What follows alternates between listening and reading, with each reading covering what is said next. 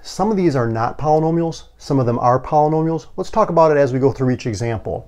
So this first one, f of x equals 2x to the fourth minus 8. Okay, so what we want to take a look at is that this is a difference of two monomials. Monomial is just one term, okay, and they're separated by plus or minus. Those are the separate terms there.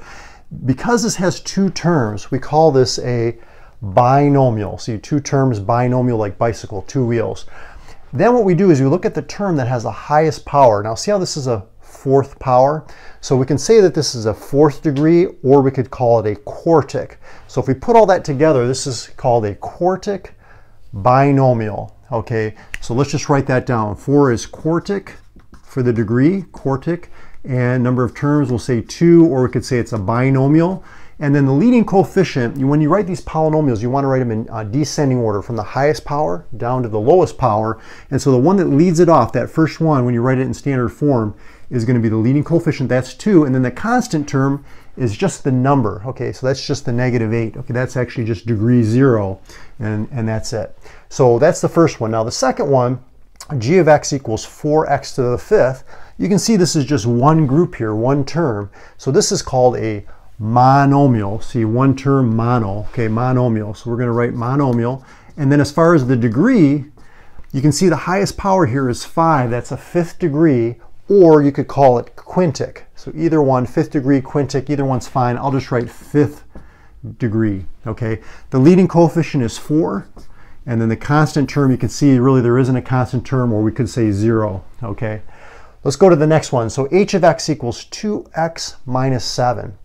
Okay, well this one you can see that it's a binomial. There's two terms. Okay, so let's just write that down, binomial. And it looks like it's a first degree. See how that's x to the first, which means that it's called first degree or linear, like a line. Okay, so I'll just write linear for the degree. And then the leading coefficient is 2, and the constant term is -7. Okay, let's go to the next one. The next one, f of x equals 2 to the x plus 4.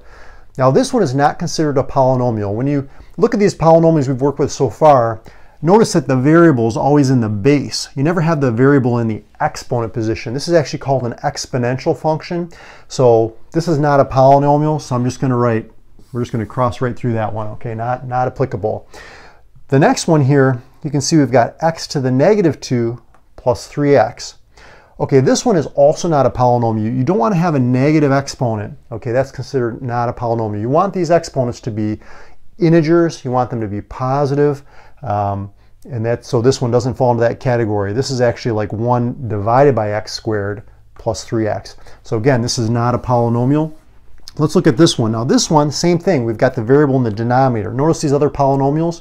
We never had the variable in the denominator. 1 over x is the same as x to the -1. We don't want that negative exponent. That's not considered a polynomial. So again, this one is not a polynomial. And then let's take a look at these last two examples. But before I do these, I just want to mention that if you're preparing for the ACT or the SAT, check out my two video courses, the huge ACT Math Review video course and the huge SAT Math Review video course. Goes through a number of different concepts to help you boost your score on those particular tests. If you're getting ready to take those, check those out. But let's go through these last two examples. X to the square root 2 plus 3. Again, not a polynomial because you have a non-integer exponent. So this is not a polynomial. And then the last one here, we've got 4x squared minus 2x plus 1. This one, you can see it's a second degree. That's the highest power. Second degree we call a quadratic, okay? And you can see that it's 1, 2, 3 terms, 3 groups. So we call that a trinomial, like a tricycle, right? 3 wheels. So we've got 1, 2, 3. So this is a degree 2, which is a quadratic.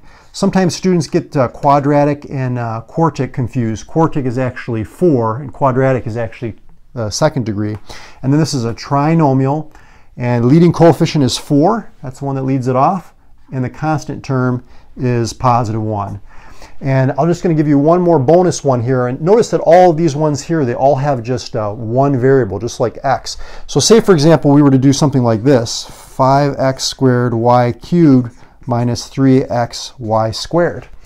Well, here what you want to do, see these terms are separated by, minus or plus. You want to add up those exponents. So this is 2 plus 3 is 5, okay? This one is 1 plus 2, which is actually 3.